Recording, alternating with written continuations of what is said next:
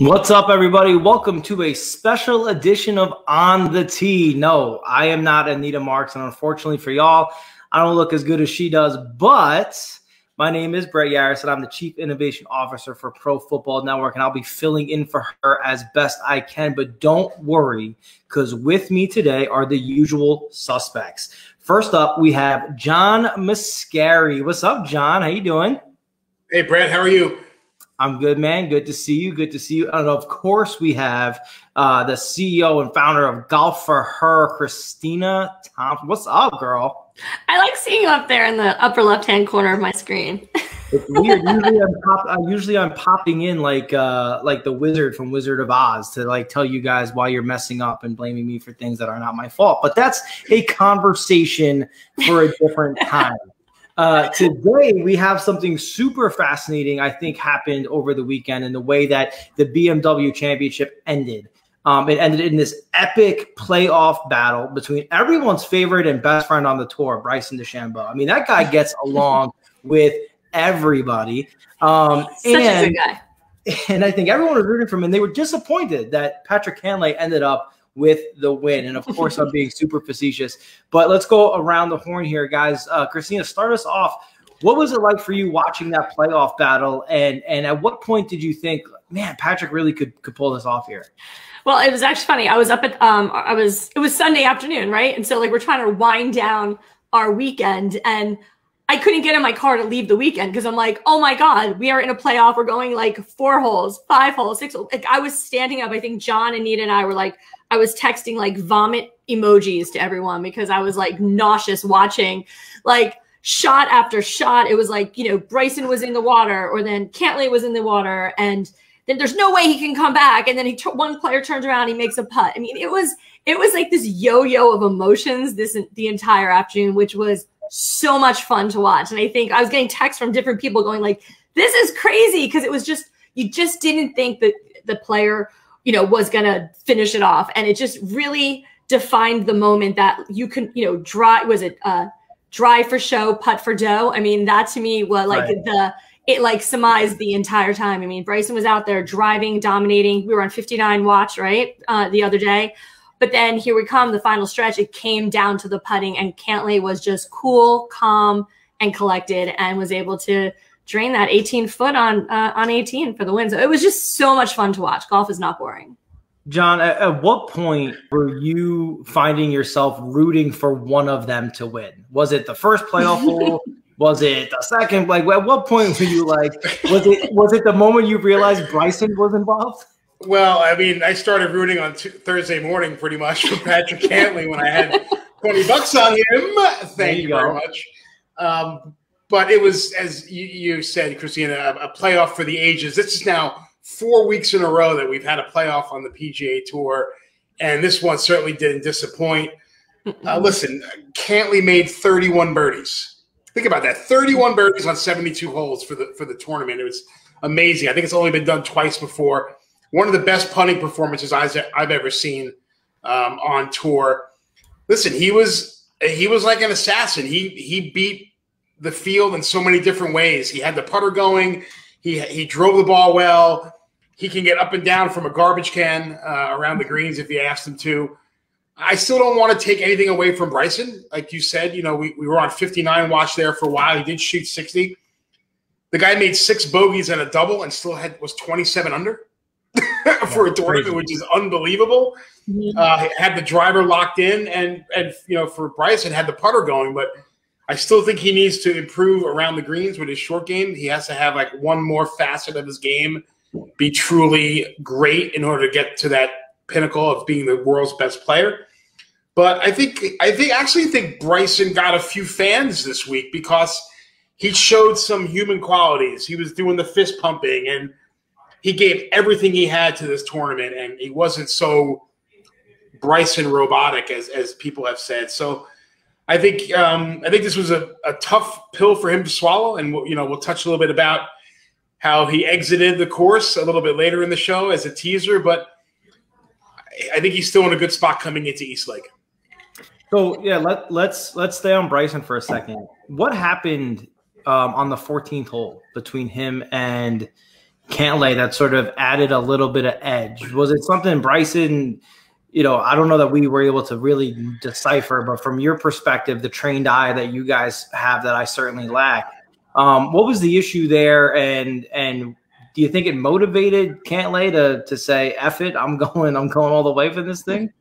Yeah, I think what had happened, Brett, was before DeChambeau hit his approach shot, he turned and told Cantlay to stop walking. So he was kind of walking behind him, and I think he caught him out of the corner of his eye or heard him or something made him kind of stop and go through and ask him, hey, could you just hold on a second? I think personally, I think it's probably the media maybe blowing a little out of proportion than what it really was, and these guys are pros out there. I think, hey, just hold on for a second. But who knows? It might have lit a fire under Patrick. I think it was obviously evident in his play, but I think it's not another Brooks Bryson situation as we had before. There's always little, the players are always doing that to each other. So I don't think it's uncommon. And, you're on a playoff hole, and sometimes, I know when you're distracted and you're peripheral and you're just so aware of everything that's around that. I think from my understanding that, yeah, I think Cantlay and his caddy Matt were probably just walked behind them, just moving their clubs. He was going to hit, and he just heard everything. I think he could at that point, he would have heard like a worm fart on like 2 fairways over at that point. So I think he was definitely sensitive at that point. He's certainly not the best player, as we've documented before, but what I loved is that Cantlay on that hole knocked in a 22-footer was like, shut up, Bryson. Let's go. Like maybe it was giving him a little bit of an edge, a little bit of a spark, Sometimes golfers need that little extra push as they do in other sports. But before we continue here, I'd be remiss to not bring up the fact that what I found myself doing during that epic playoff battle was consuming more and more drinking, more drinks, more beverages. And that brings me to the point that we usually lead off with, but because I'm new at this, I kind of botched the send off here. She probably needs to make another one. She needs to make another one already. Yeah, it's our 19th hole drink, and that's the danger, right, John? And waiting this long into the show to do it is Christina might be half in the bag here. But I'll give you more entertainment the longer we wait. Tell us a bit about our 19th hole drink. What's the drink of the show for today's show, Christina? Well, I'll be honest, this week, I know we have a lot of talk about the FedEx Cup, but this week is the kickoff of the Solheim Cup week. And if you love team events, you've got Ryder Cup, you've got President's Cup, and you have the Solheim Cup. And that is starting actually this Saturday. So I created a drink that was kind of a hybrid from other drinks to do like a red, white, and blue drink. But I've been sitting here and all of my colors are now mashed up together. So what used to look red, white, and blue looks like just a hot mess. Oh my God. Coca-Cola with cherry in it. Did you ever paint eggs at Easter? Like, you can't mix the colors. It just didn't work out for me. I've got blue coloring all over me. I'm so sticky, but I think this is a great drink because it's Labor Day weekend coming up. We've got all these festivities. So I had to do a red, white, and blue drink. We have our cranberries, our blue Carago liquor, and raspberry flavored vodka. It's really good. It's really yummy, but you definitely can't mix it in advance, and it only lasts like 2 seconds. So sorry, it's guys. One of those drinks that looks good in the picture, but that's the last time that it looks good. You've got like 30 seconds to enjoy it, and then all the colors kind of merge together. So. And in all seriousness, what are you on number 1 still, or are you working your way on 2? I'm on 1 right now. Okay, your pacing is good. I'm pacing. You could play at a public course. Great. Yes, I can. Okay, so now that is done, and we'll monitor Christina's situation as we go on through the show. There's always from usually, and for those of you guys who are watching who don't know this, typically I'm behind the glass. I produce. I'm throwing the graphics and everything up. And one of my favorite games to play to keep to pass the time as the show goes on is what levels Christina at in our inebriation here, and we've had some good shows. We've had some good ones. So the drinks are a mainstay. They need to keep coming. But let's take it back to golf for a second here. I want to move on a little bit from the BMW. And for those of you guys who don't know, in just about 10 minutes, a little more than 10 minutes, Patrick Cantlay's caddy is going to be joining us on behalf of Gillette. So I'm really excited for that. It's going to be pretty awesome. Not often do we get the champions caddy to come join us and talk about the recent victory and some other stuff that he's going to be involved in, things like the Caddy Network, where he's going to be doing some content for. So again, about 10 minutes, Matt Minister is going to come in and he's going to sit with us and give us some really interesting insight into what it was like to be on Patrick's bag for the day. So in lieu of that, let's look ahead a little bit. Okay. And we talked off the air that we might see this for the end of the show, but I'm going to kind of flip the script on you guys and bring it up now. And that's the Ryder Cup. I wasn't going to talk about it because still a couple weeks away, but it appears the order, the pairings, or at least the top 6 participants are all going to be set. So John, do me a favor. Walk us through how we got to the point of where we know who's playing. How did we get there? Points, all that stuff. Help me understand that. Yeah, sure. So throughout the season, players accumulate points towards their Ryder Cup standings, and that stops after the BMW. So coming into the tour, the point ranking, the time you can get points is over, and now the top 6 players in the points list are automatically on the Ryder Cup team. So USA captain Steve Stricker has 12 players on his team, 6 of which are locked in by their abilities and their play throughout the season. He has to pick the other 6 on his own. They're his captain's pick. So what we know is that it's Colin Morikawa, Justin Thomas, DJ, Koepka, DeChambeau, and now Patrick Cantlay after his win at the BMW. Those are your 6 locks. And then you look down the list more, and you've got maybe about 7 or 8 guys that can fill those last 6 spots, in my opinion. And that's going to be up to Captain Steve Stricker to pick and put his team together that way. Years ago, it was only 4 captains picks, but the PGA of America and the PGA Tour has decided to give the captain some more leeway to put his own team together, would put personalities together, not just by player ranking. So interesting to see how that happens. A couple of people that I think are locks. Tony Finau, after winning the Northern Trust, he's sitting 7th. I think he's a lock on the team. The same would go for defending gold medal champion Xander Schauffele, who won the gold in Tokyo. I think he would be a lock for the team as well. Jordan Spieth, sitting 9th on the player list, has had an unbelievable season. I would say he'd be a perfect person to put on that team. And then you look at that last spot, and we could talk a little bit about it. Christine, I'd love to hear some of your insight with who you think would fit well on this team of band of misfits, maybe as they're being called. But guys like Harris English and Daniel Berger, Scotty Scheffler, maybe some of those guys. Honestly, I think if I had to pick one guy to fill in the rest of the team, it would be Harris English. I just think he has had an incredible season this year. I mean, he is always up there. He's been in contention. He's been playing outstanding golf. And I think that, Stricker, when he has to make a decision, he's got to look at the players and who's hot. I think this is a player who's hot right now. And I think that's where I would put my money on. And yeah, when is that decision? I forget. I think he's got just after the Tour Championship, they'll finalize the team. But I think English is a lock. I think Finau's, Schauffele, Spieth, and English are all locked. So that makes that's 10. So you got to give me 2 more. I can't believe Daniel Berger isn't a lock. The season he's had, a win. Yeah. He's got 8 top 10s. He's only missed 2 cuts all season. I think he's in the top 10 in scoring average on tour. I could see him making the team. Scotty Scheffler was a great match player, who I love. Sam Burns has been playing pretty good of late. A lot of people are high on him. But the one guy that no one's really has the guts to say he should be on this team, in my opinion, is Captain America, Patrick Reed. What's his status right now? Is he playing. Okay? He is playing. He's playing in Atlanta. Yes, he is on the team. Okay. On the team. He's in the field. But I think he needs to play well. I think he needs to prove himself. He needs to play well at the Tour Championship. But I think just for shits and giggles, he's a perfect guy to have on this team because he thrives in this environment. He's the Ian Poulter of Team USA, where he does shit maybe for weeks at a time, and then he put him on the stage, and he's a crowd favorite. They're at home. He's going to pump up the crowd. And as I said before, you've got a team of guys. I know, Brett, we talked a little bit about this before, who, if you could do some pairings and some moving around, there's a good chance it's going to be really hard to put two guys who like each other. Would you agree with that?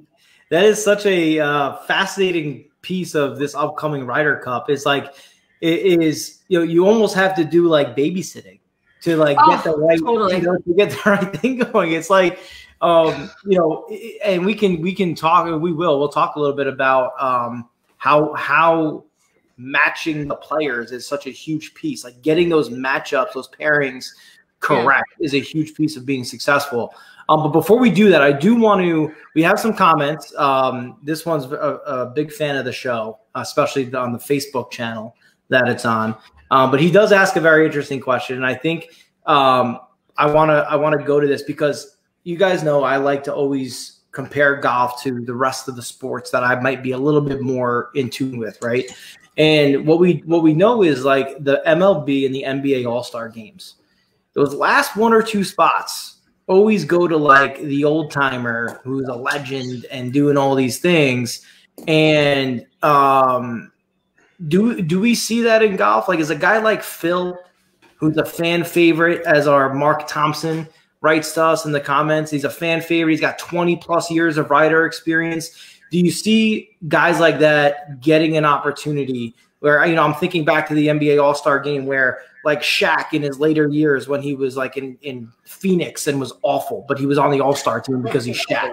Like, are we going to see that? And believe me, please don't get it misinterpreted here. I'm not saying Phil's awful, but no, Phil's great. Not one of those names we talked about. Yeah, listen, John, I'm sure we agree. Like, Phil is a great player. He has been there. He brings so much to the game. But I think if you want to win, I think you have to look at the players that are currently hot. Yes, I know. I got it. Phil won the PGA Championship. We all know Phil won. We all love Phil. We all loved for him to be there. I think he should maybe be, an assistant captain. I mean, being there, definitely for sure. I think in one of of his pods, I guess. But do I think that he should have a spot on the team? Listen, I think those spots are really earned. I mean, ladies on the Solheim Cup, I mean, they've gone through this as well. There's players like Stacey Lewis, who, she's a veteran on the team. She plays incredible Solheim Cup, but she was left off the team. She didn't make a spot on the team. So I just think that these are hard decisions. We're there to win, right? These players, they're there to win, and they want to compile the strongest team there. I think for playing, you need the hottest and producing players right now. But I think coaching them and being a part of it, I think Phil could be on the sideline and still be a part of it. And that's my two cents. This is not an all-star game. Let's call it what it is. This is a competition, and a heated competition that's been going on for a very long time. And I think as much as I love Phil and his experience is certainly very valuable, I think it's time for Team USA to start to embrace some of the new blood in the golfing world, where guys like Spieth and Finau and DJ could step up and take those leadership roles. You can't keep putting guys that have been on the team for all along just to be the leaders when you're not going to develop new leaders. So I think the brain trust with the PGA of America and the PGA Tour understands that we love Phil. He's great for TV. He's great for camaraderie. Everyone in the world likes him. But this is an opportunity to pass the torch. This is a new wave of golfers as we've seen this year, maybe more than ever. And here's a perfect opportunity for Captain Stricker to give opportunities for guys to take the lead and to be those new generation of leaders. Yeah. Well, if Phil has one thing going for him, it's that everyone likes him, which is not something that can be said for some other players who are going to be on that Ryder Cup team. But guys, before we continue that conversation, I teased a little bit a few minutes ago that we were going to be being joined by Matt Minister, who's a pro PGA caddy and was on Patrick's bag this past weekend. And I have some pretty good news about that update. He's here. He's in the meeting room to come in. And so without further ado, I would like to bring Matt in. And Matt, before we get started, man, I just want to say thanks for joining us. You're a PGA pro caddy who works with Patrick Cantlay, and you're joining us today, which is very exciting, on behalf of Gillette Deodorant, which recently launched its new antiperspirant that helps keep golfers feeling fresh. Man, could I have used that this past weekend at the golf outing? because, man, was I sweating a little bit on some of those putts I had to make. But recently, Matt, and I'm sure we'll talk about this, you teamed up with Gillette Deodorant to launch the 72 Club, which is, I'm excited to hear about this, an exclusive club for golfers of all levels, which includes me, Christina, and John. I get to be included in the all levels category, to be rewarded for improving their game all summer long. 72 hours can be the final days of a major, and when that tension rises, the pros need even more protection. Matt, I need a lot of that protection when I'm on my local public course, just trying to get in without a triple-digit score there. But Matt, thanks so much for joining us, Matt. I really appreciate it. Yeah, happy to be on the show. So talk to us real quick. Could we open the show talking about our own reactions as fans and viewers about what it was like to watch the epic playoff battle? But you had a unique seat and perspective. Talk to us. What was it like for you? What was going through your mind? You know, I actually watched when I got to Atlanta on the play. In the moment, focus. You keep the blinders on. You block out the fact that there's, you know, thousands of people screaming and yelling at you.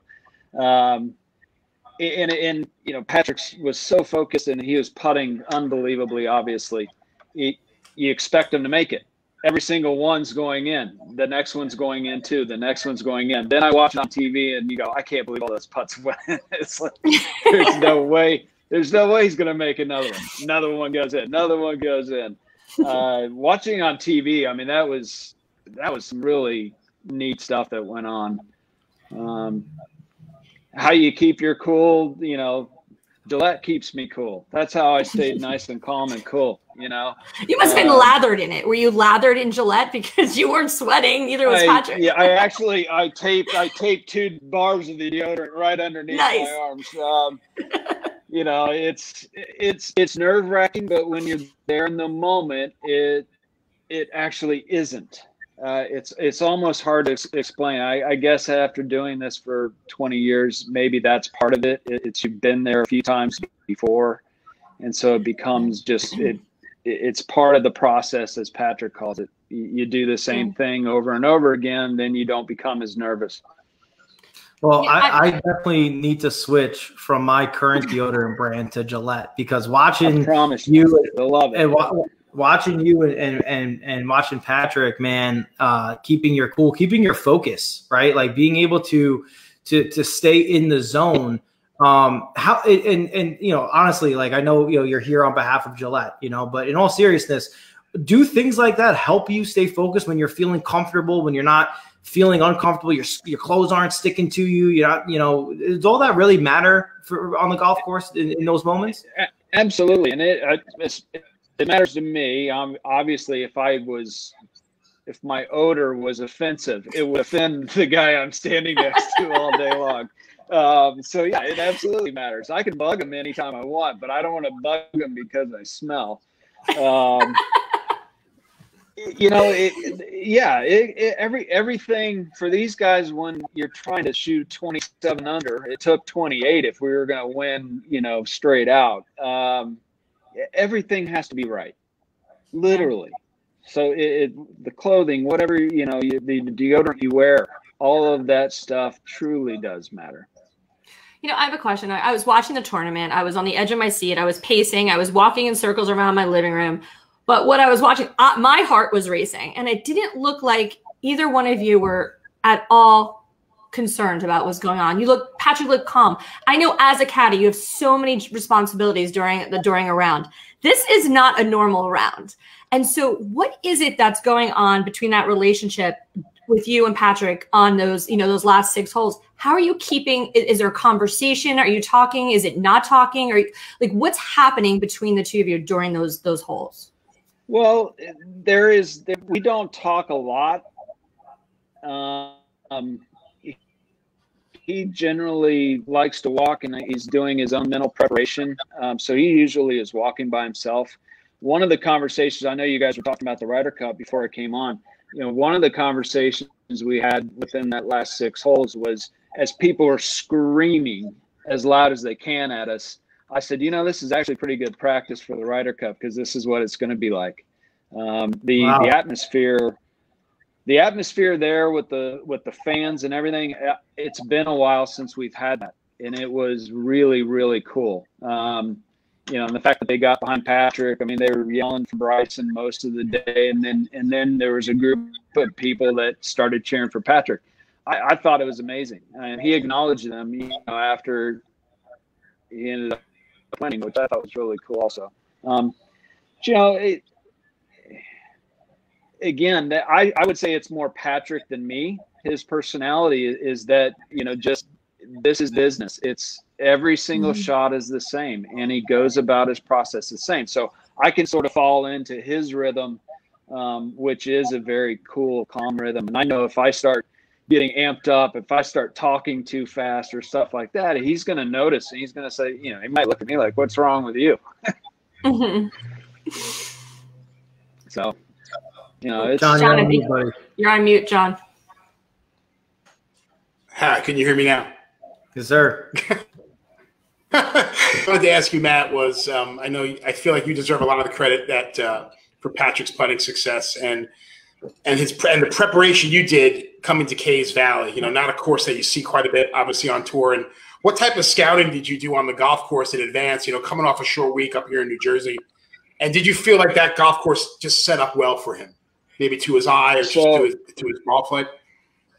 Yeah, I wasn't working at the Northern Trust, so I was actually able to walk the golf course on the Monday, which many of the caddies weren't able to do so.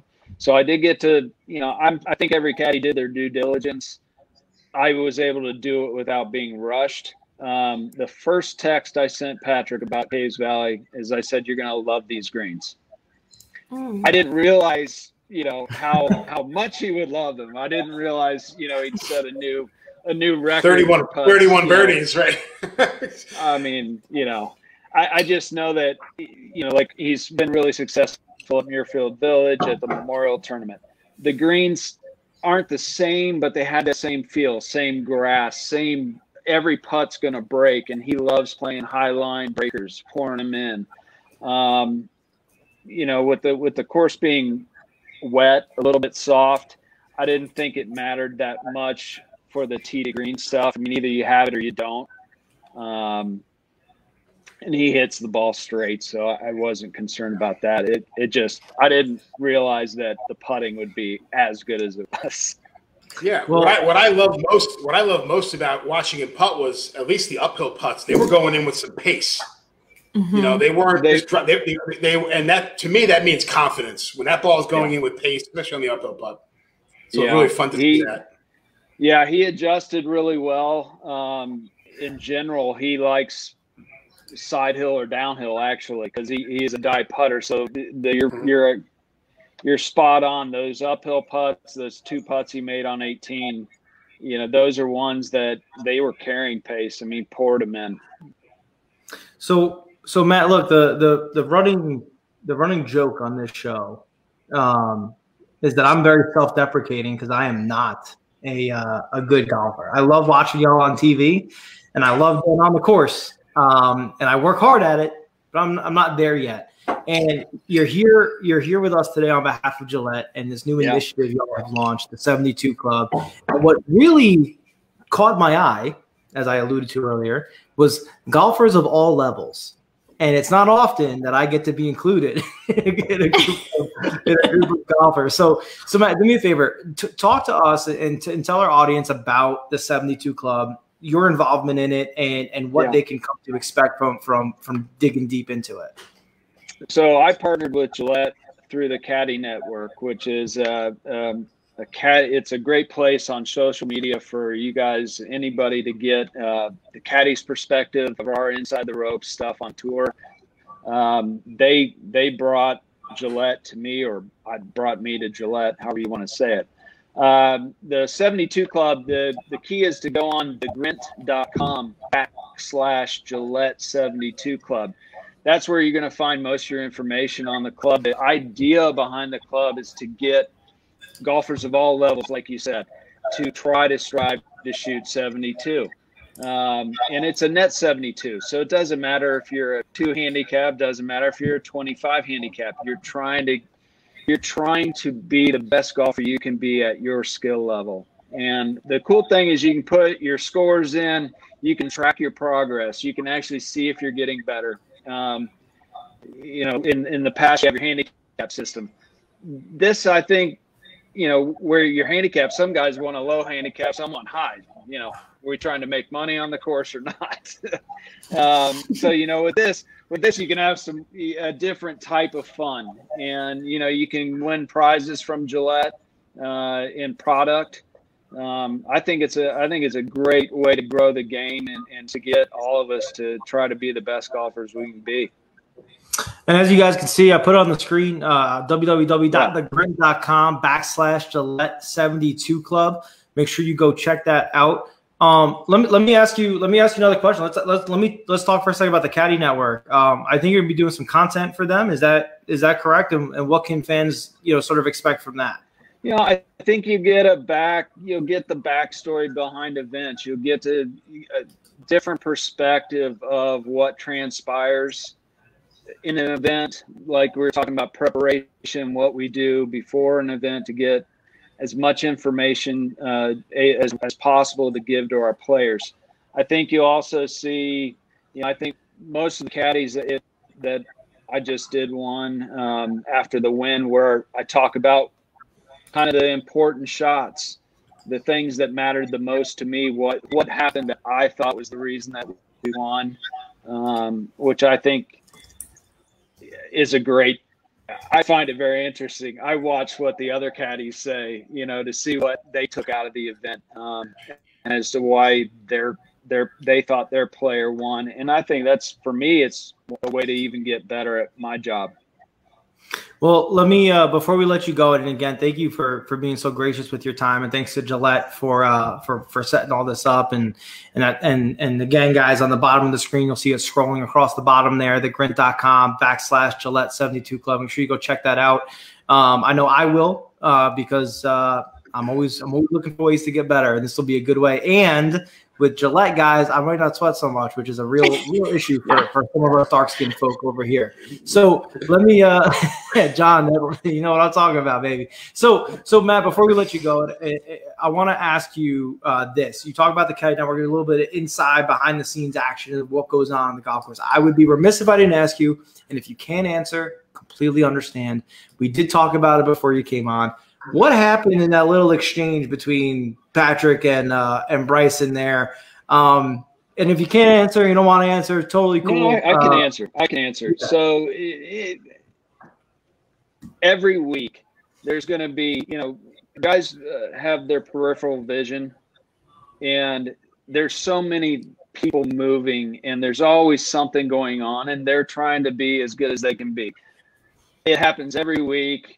Guy might be standing in the wrong place. Guy might be walking, not thinking about the fact the other guy's playing. In this situation, I think that's all it was. I think, you know, Bryson was getting into the shot, and we were behind. They asked us to speed up our pace of play. We weren't put on the clock or anything, but they told us, you know, you guys need to catch a group in front of you. We're 40 yards behind every single hole that we're hitting drivers on. So, you know, we're actually walking, you know, to try to catch up to him. And I think that's all it was, is that he saw Patrick walking, and he didn't know if Patrick was going to keep going. And so just for his sake, he was turning around to say, hey, just stop walking. I did watch the telecast. I think they made too big a deal out of it. It really isn't. It's a non-issue. Matt, you'll be pleased to know that's why we have the great John Mascari here on this show to give us some pro insight, because that's exactly what he said. He said it's much ado about nothing. It's a fact. I mean, in today's age, we want it to be something because, you know, it just adds a little bit of fun to everything, or, you know, it gives people something to talk about. But, you know, it's nothing. Matt, you know, I just have a quick question though, Matt, just real quick. I know your time is limited with us, but I do have a question for you though, in regards to just everything that's going on in golf and in media, and, you know, with fans coming back. I know you're so excited to have the fans back in the gallery. We've got Ryder Cup. I mean, that energy that you talked about, that last week, Sunday was just such a good idea of what you're going to expect, right? You're paired with Bryson. Bryson's going to be out there. And there's a lot of characters on this Ryder Cup team this year, right? So you've got a lot of characters out there. Do you think that's going to be a distraction, or do you think that's going to be, you know, something that's going to work well for the U.S. team? I think we played so many rounds together. I think the team will be very gelled, a lot more than I think. You know, you want to put everybody as being different, and they all are different in their own way, but we all know each other really well. And you see the true person out on the golf course most of the time. And, you know, the fact that we're very comfortable around each other, we know everybody's strengths. I don't see it at all as being a distraction or a deterrent or anything like that. I think the team will very much be ready to rise to the occasion. And we're excited. Thank you. Me too. Thanks so much, man. I mean, this was incredible. This was a real treat for us on the tee, and we hope that we can have you back. And again, thanks for joining us. And again, guys, our audience is scrolling on the bottom of the screen. Even after Matt leaves, we're going to leave it up scrolling so you guys can make sure you get there and understand what Matt's doing with Gillette and the 72 Club. There you go. But, you know, make sure you head to the Grid. What happened? Just a little. Oh, there it is. Boom. There it is. Can't miss it. Can't miss it. Yeah. There it is. All right. Yeah. So guys, head to thegrid.com/Gillette72 Club and make sure you do it on you check it out. And because I guess there's opportunities, right, Matt, throughout the year to win prizes, VIP experiences, all that stuff. That's right. You'll get special offers from Gillette Deodorant, and some of the winners will receive some T-shirts, I believe. So there we go. It'll make you better. Right. Get better, right, Matt, and get some good deodorant. You know. Hey, I told you, I'm a man of my word. I'm making the switch. Yeah. You made a believer out of me after Sunday. You'll be hooked. So Gillette, here I come, man. But guys, thanks again, Matt. Thank you so much, buddy. We'll hopefully we can do this again. You're fantastic. Caddy Network, check that out. Grint.com/Gillette72 Club. Matt, we'll catch you later, bud. Thanks for having me on. Thanks, Matt. Wow, he is fantastic. I told you. You guys are all blowing it out of proportion. I think caddies are some of the coolest people on earth, by the way. I know a few of them, and I'm telling you, they're just such great. They're just awesome. I could talk to them for hours. I love the inside baseball aspect that you could get. And we get a lot of that with John, and we're blessed to have it. But for guys, you know, for people who aren't used to seeing, especially like on the golf telecast, right? You get some stories, you get some whatever. But you're right, Christina, the caddies have this unique, and it's very different than other sports. Right. Because they're very involved in the strategy. They're very involved in the process, but they're not actually the ones doing it. And that gives them such a unique storytelling perspective. I really hope people do take advantage and go check that stuff out. Yeah, if anyone's not familiar with the Caddy Network, you follow them on Instagram. They're all over the place, and they do share some really cool stories. It's a great group of men and women that are in there, so definitely check it out. Awesome. All right, before we go, I want to pick back up real quick with the Ryder Cup conversation, because that's also where we left off with Matt before we left. He doesn't think the personalities are going to be too much of an issue. And I think, you know, as someone who's going to be close to the team, and like you said, they all know each other, it makes sense. I'm not entirely sold. I'm not going to lie, because I think at the end of the day, personalities are personalities. What do you guys think? In all seriousness, give me your professional opinions here.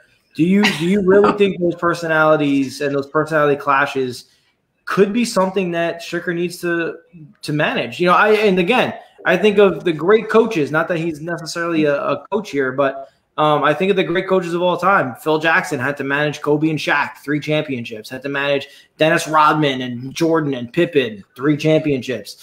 Is that something that, you know, has to end up being a thing to think about? I don't think we're giving Steve Stricker enough credit as a manager. I think he's tougher than you think, guys. And this week he kind of put his thumb on the whole Bryson and Koepka thing. He called the meet separately and was like, listen, put your beef aside. I need to know if you're committed on this team. I need you to be able to be a part of this team, buy into our goal, and stop with the menial little crap. And both of those guys were like, "You're right. We're putting, letting by you kind of put a thumbprint on there." And I think he's probably going to have that little sit down with the entire team and kind of get them motivated that way. And listen, I think of it like, listen, I'm a Yankee fan. I grew up in New York. When I was a kid, it was the Bronx Zoo. The guys like Reggie and Billy Martin and Chris Chambers and those guys that they did not like each other, and it was crazy. Or maybe even the '86 Mets. For maybe those that are a little younger than I am, but it was craziness. There was guys that didn't like each other. There was guys that loved each other. They played pranks. They went out late at night. They partied. They were a band of misfits, and both of those teams were successful because they got behind the goal. And that's what good managers do, and that's what good coaches do. Is you manage the personalities, but you unite for the goal. And the goal for this team, especially after what we've gone through, is to bring the Ryder Cup back to the States on home soil. And Ryder, golf, as we know, is an individual sport. So it is those handful of events that are these team sports. And I think where when I have this conversation with other people, we talk about, is this, when they're coming together to represent the U.S., right? I mean, there's so much energy, and all of us have either been to an event or watched it on television, and we know how the volume and the energy is like raises the roof when it comes to energy, right? Everyone's screaming, there's cheers, and I'm torn between like the relationships and the characters that are on the Ryder Cup team this year. And then the dysfunction of fans that are out there right now with the Bryson, the Brooksy comments, with Monahan coming out, having to talk to the players to kind of dilute it a little bit. You're not allowed to, tell people like you're going to get kicked out if you start calling Brooksy in front of DeChambeau. It clearly is getting to him. And so, we're playing in the United States. And though I don't think you're getting that if this was playing overseas in Europe, but I think it's kind of like these tensions between these players that I think the media has just loved to add fuel and make them bigger than they are possibly. It's like you said, there's people on teams and people in golf that don't necessarily really like each other, and that is okay. I think that's in all sports. But when they come together, they have to come together. But then you add this other element of these fans, and they're ruthless and complicates things. And, now you have like the commissioner coming in having to say, yo, all right, are you guys going to squash this? Let me tell you. Can we talk about that for a second, please, Brad? That's actually where I'm going next, guys. And it's actually going to this is what I wanted to close the show on.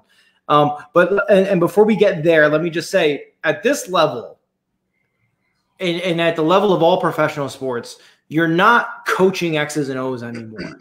John, you hit the nail on the head with this. Christina, you said it too. You're managing personalities. These guys are uber talented. You're going to throw some schemes out, whether it's a team sport or with golf. These guys are all good.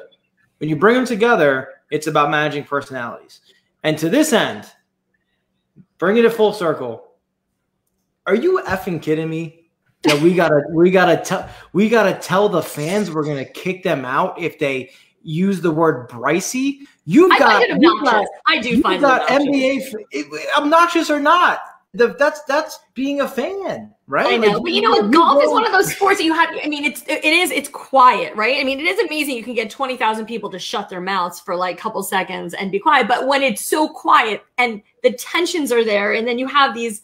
I think fans have gotten to be super obnoxious at these golf events. I've been to a bunch of them, and Christina. I know.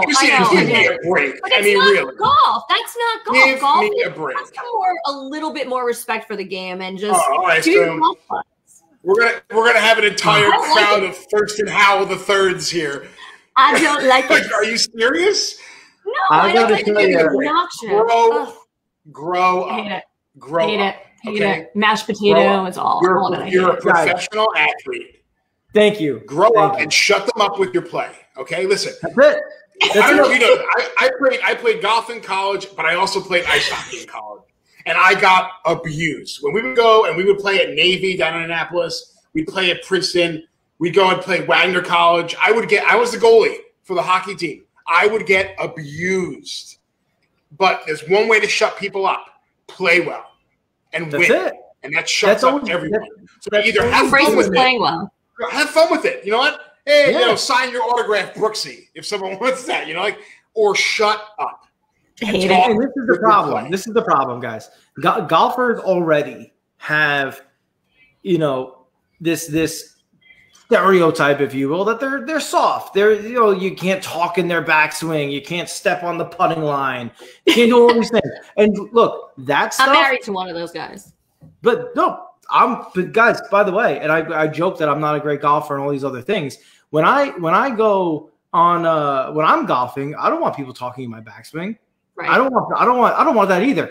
But you're not a professional. But that's what I'm saying. If you call me Bretty, or if you call me Johnny, because my rival John Mascari, you think I'm going to have you thrown out of a tournament? Are you kidding? What do they do behind the basketball net when guys are doing free throws? They bang those little things together. Should we start doing that at golf tournaments? Wait. Should we get slapsticks at golf tournaments? If you think during a free throw, all they're doing is banging those things together. Everybody be quiet.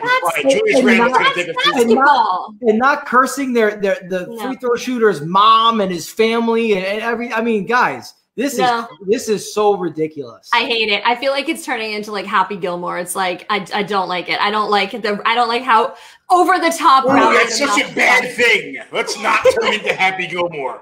I think. Hold on. Let me button my top button before I hold on. Button it up, baby. Button it up. Is it my better? Can be top button. Just saying. Don't you think there's a wide spectrum between like completely buttoned up in white tie corporate and Happy Gilmore, and that Brooksy is not anywhere near Happy Gilmore, right? And it's after the round. It wasn't like he said it in the middle of his swing. It was as he's walking by. Give me a break. I agree. Man up. When you are. He could walk by, but you know how many times he probably hears that. I'm not a DeChambeau fan. I can't believe I'm defending Bryson DeChambeau right now. Let's get him one of those giant cards, like that, like the "I'm sorry" with the little puppy dog with the "I'm sorry." Give me a break. Why do you have to get me fired up at the end of the show? Because I tell you what, I'm cracking open another White Claw. I'm going crazy tonight. You go crazy, John. You just go drink that seltzer. I wasn't ready to clean up my fridge. I wasn't ready for the Christina Thompson heel turn at the end of the show here. I was not ready for that. Huge heel turn. I'm babyface, you're babyface, Christina, big heel turn. Let's just go back to Baba Booey all the time. How about that? Listen, we've got the Solheim Cup coming up this week. I mean, we've got like the same thing that's happening at the Ryder Cup, right? You've got US versus Europe. We've got Solheim Cup. So let me give you the rundown on this. So no love for Rodney Dangerfield. Hey, I tell you, keep it fair. So I don't think you're going to have anybody at Inverness this week screaming any names to any of these players. And I think all the spectators out there are going to be screaming USA or singing that Europe song that I can never remember. But Solheim Cup, I mean, I just want to say, like, I think I wish there was more talk about Solheim Cup. We talk so much about Ryder Cup, but we really don't hear that much not as many people talking about Solheim Cup, right? So I'm just glad to have the opportunity to remind everybody that it is being aired. It's Saturday, Sunday, and Monday of this week. It is playing at Inverness Club out in Toledo, Ohio. We're getting an all-female broadcast, right? Is that correct? Yes. Well, no, not for this. That is going to be for the LPGA ShopRite Classic that's happening in South Jersey later this month. So that's news in itself. I mean, I know we're going to talk about that in another show, but this week we've got the 17th Solheim Cup. We've got two incredible teams. I mean, I think the US right now is favored. They've got the advantage. I mean, they've got a significant leg up with their players, but the European team, they're young. Not a lot of big winners. I think Anna Nordqvist is like the most recent. Obviously, she just won the British Open. last week, but I think it's going to be an incredible battle out there. And we've seen a lot of other tour championships played at Inverness. So it's really exciting to see the ladies being able to play out there. The crowds are expected to be phenomenal. You're going to see a lot of your red, white, and blues out there. The U.S. team, it's led by Patty Hurst, which was interesting though, because, you know, there was a lot of players we talked about who's making the team cut for the Ryder Cup. But, you know, Patty Hurst had to make a decision also. And I think there were a few disappointments of some players that didn't make the team, one of being Stacey Lewis, who I mentioned before. But she was invited to be an assistant captain with Michelle Wee, along with Angela Stanford. You know, Stacey's born in Toledo, you know, and she was part of getting that event to be held in Toledo. So I think the local fans are a little bummed that she's not going to be playing and competing, but she's going to be there. And she unfortunately missed it. The Solheim Cup back in 2019, she had some back issues, and that's how we had her replacement. I think it was Ali. Was it Ali Ewing? No, who was it that came on there? I forget. Brittany Altamari. I think she's the one who replaced Stacey. But anyway, we have a great tournament coming up this weekend. I really encourage everyone to tune in, watch it, make your really fun red, white, and blue drinks, and support Team USA. All right. And real quick, thanks again to Gillette and to Matt Minister for joining us today and giving us a really great conversation. You can check this out on all of our social platforms. You can also check it out on the Tee Pro Golf Network YouTube channel. So make sure you go and check for that. Like, subscribe, comment, let us know what you think about the conversation as we're having it. And I believe we'll see you next week as we get closer to the Ryder Cup. And but who knows? I don't make those decisions. I'm usually just behind the glass, hidden away like the ugly stepchild. Brett, so let me just say that this was a civilized and very well-run show, and it was nice to speak to you both. Lovely. Maybe we might be onto something here. It was so civilized, so buttoned up. Oh, sorry, Brooksy. No, I was saying, you know, it's. I'm not going to say it. I'll let you say it. I'm not going to say it. But if I do say it, this will certainly be the last time you see me in this top left corner. Guys, on that note, Anita, we love, we kid, we miss. We'll see you next week, and we'll see you all next week. And have a great night.